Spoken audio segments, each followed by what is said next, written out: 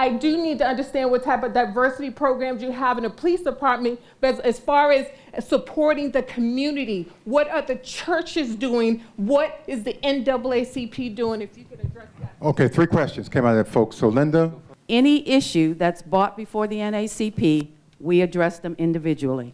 We are all volunteers, and we do a tremendous job in responding to the community's complaints.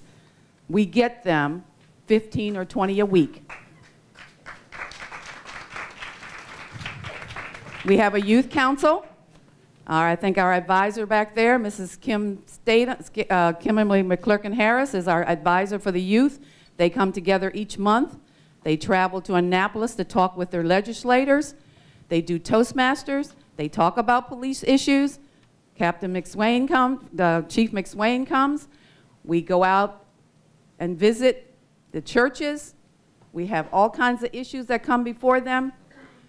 We're doing our job out here in the county. We asked you to join us.